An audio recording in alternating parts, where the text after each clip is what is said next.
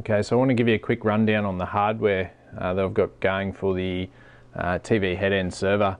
And basically we have the Raspberry Pi down here sitting on the deck, and from there USB extension cables up to the 3 USB TV tuners.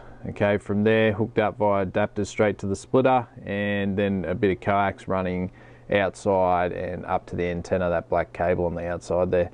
So coming back through down to the splitter, our 3 tuners, USB, back to the USB bus on the Raspberry Pi 3B Plus sitting here.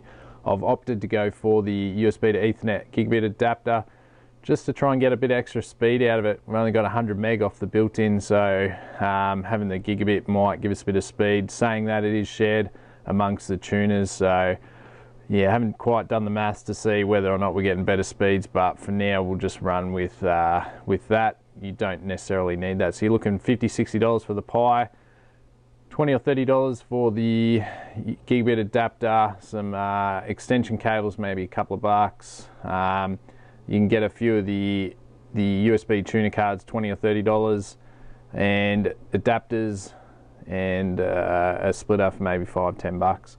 Okay, so really from there it's all hooked up to the switch, and it is onto the network from there.